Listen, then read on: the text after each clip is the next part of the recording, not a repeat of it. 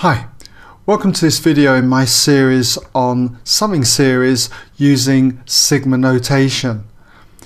And in this particular video, what I want to do is bring together the results that we've discussed in earlier tutorials in this series. And for this example, we've got to sum the series of 2r minus 1 multiplied by r squared minus 3r plus 5, where r goes from 1 to n. So to do something like this, what we're going to do is expand the brackets, generate terms that are like these, okay, and then use the appropriate formulas. Now if you feel confident to have a go at this, just pause the video and come back when ready, and you can check your solution against mine. Now welcome back if you had a go. So what does this equal? Well, first of all, what we need to do is expand the brackets. So we'll just keep the sigma there, r going from 1 to n. And if we expand the brackets in the usual way, you'll end up with 2r cubed minus 6r squared plus 10r, and then minus r squared plus 3r, and then minus 5. But if you group similar terms together, you end up then with 2r cubed minus 7r squared plus 13r minus 5. Alright? Now, what we can do is take each of these terms and carry that sigma notation through each of the terms. So for the first term, we pull out 2 in front of the sigma. So we've got 2 times sigma r going from 1 to n of r cubed. If we do the same now for the next term, we've got minus 7 times sigma r going from 1 to n of r squared. And for this term here, it'll be plus 13 times sigma r going from 1 to n, and then for the last term we've got minus sigma r going from 1 to n for 5.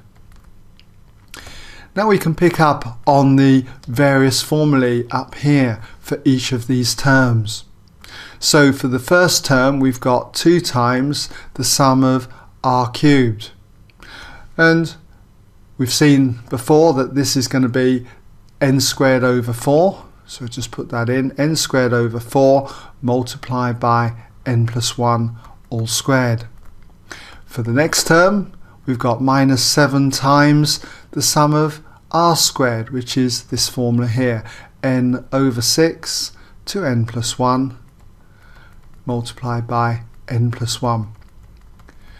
And for the third term we've got plus 13 times sigma r, so sigma r is going to be n over 2 multiplied by n plus 1. And for the final term, minus the sum of the constant 5, we can see that 5 has been summed n times over, so it's going to be n times 5 or minus 5n. Now we just need to simplify this. You could leave it like this, I suppose, but it's generally not a good idea. We should be able to see how we can simplify this. So we can divide this term here by the 2, and there's nothing else we can do here. So I would take out a common factor.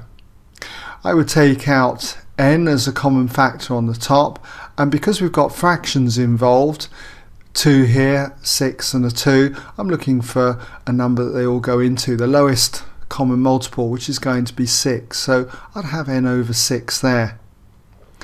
And so let's just put a square bracket here. So for the first term I'm going to need a 3 because of that 2 there, and then I've already pulled out an n, so it's going to be 3n bracket and then n plus 1 all squared.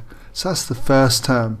For the second term I've already got the 6 out, I've already got the n out, so it's just going to be minus 7 bracket 2n plus 1 multiplied by the n plus 1.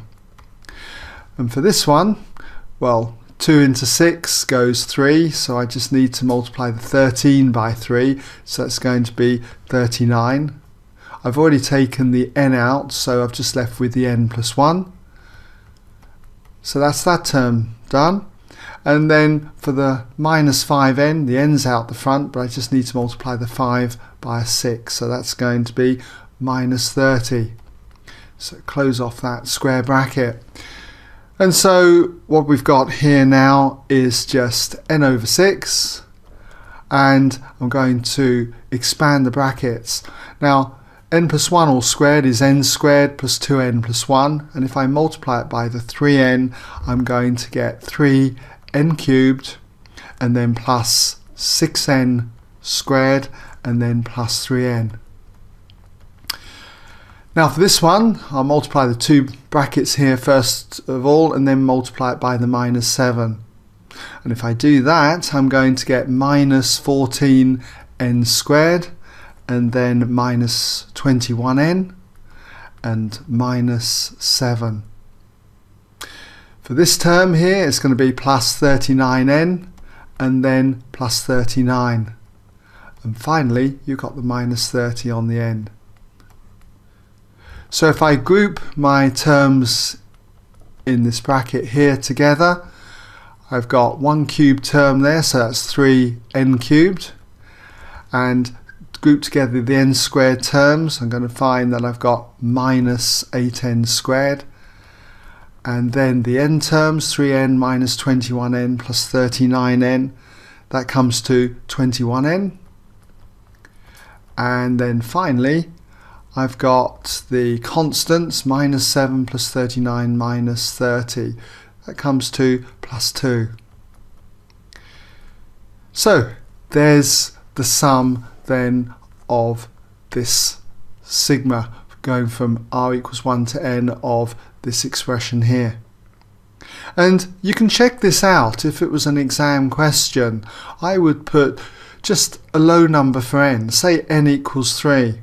And look at the sum of the first 3 terms. If you work out the 3 individual terms, the first term would be 3, the second term when n is 2 would be 9, and the third term would be 25, and that comes to a total of 37. And if you were to substitute n equals 3 into here, you should find you get 37 again, verifying that there's every chance that you're correct. Now that brings us now to the end of this series on doing summations of series using these particular formulae. And I hope that's been of some use to you. Don't forget you can find plenty of other videos on my maths site for other topics. It's the best place to look rather than my YouTube channel because there's indexes there, and if you're taking an exam, quite often I've got links to various videos on the topics for that exam. Alright?